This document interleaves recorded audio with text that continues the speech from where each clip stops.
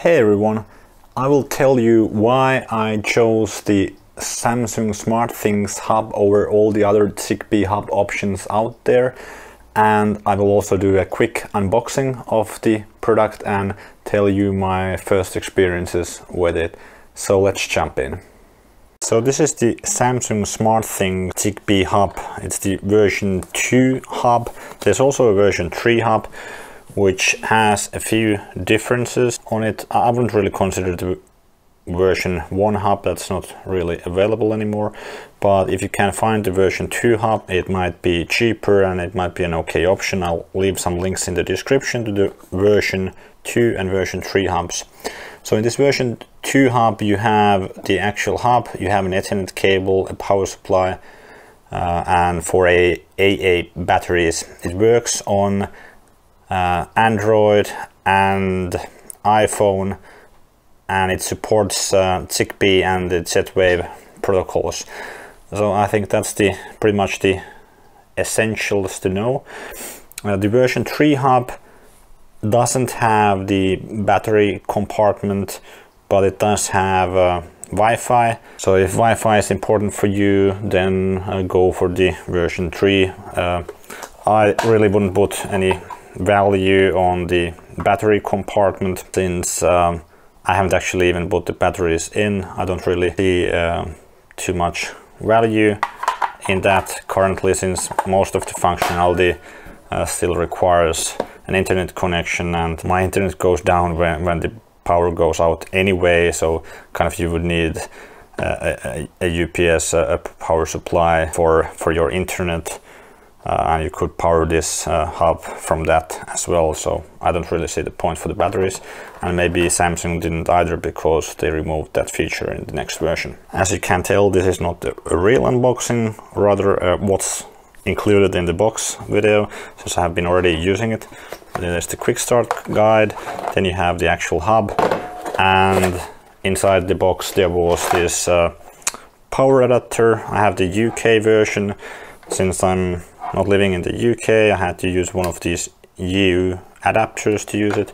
But if you buy it on Amazon DE for Europe, you will get the European plug, or if you buy it on Amazon.com, you will get the US plug. This box also has the batteries, but 4 batteries, AA batteries in it, but well, I haven't used them. It also has the Ethernet cable, kind of short one, so that's handy if you need it. So next, why I actually chose this hub. So there are many Zigbee hubs out there. Some of them support Z-Wave and Zigbee like this one, but to me, based on the research which I did, comparing it to the, for example, the IKEA hub or the Xiaomi Zigbee hub or the Xiaomi Agara hub, those options seemed a bit limited to only support the officially supported device list, which might be limited. For example, on the IKEA one, I haven't really seen people using other than IKEA products on it. Maybe on the Xiaomi Agara one, people are using other ones as well. But it seemed that the Samsung SmartThings ecosystem was kind of the best and the most active community, and you have the possibility to extend the officially supported devices with additional custom device handlers, which you can just install from GitHub. And I have already a few videos on that. I'll leave a link in the corner for those. With those, I have been able to connect, for example, the Philips Hue outdoor motion sensor, and also being able to connect the Xiaomi Agara door sensor and stuff like that. And with connections to Amazon Alexa and Google Home, there's a multitude of connections which you can create, and with the Alexa connection, you can control devices which are connected to Alexa and use Alexa as an intermediary. So that's also a great way to extend it. I know that there are other hub options which might be kind of better in device support. Like if you would go for a Home Assistant hub, sure, the options would be even more extendable, but kind of concerned that that would be spending a lot of time on customizations and kind of investigating on how to connect devices. And the Samsung SmartThings custom device handlers, they have been very easy to take into usage, and there are a lot of easy to follow videos on that topic. And I think Home Assistant, sure, for an IT guy like me, I could do that, but still I would expect to spend a lot of time with those other options. Still there's the Habitat hub option, which to me at least it seemed at the time that the Samsung SmartThings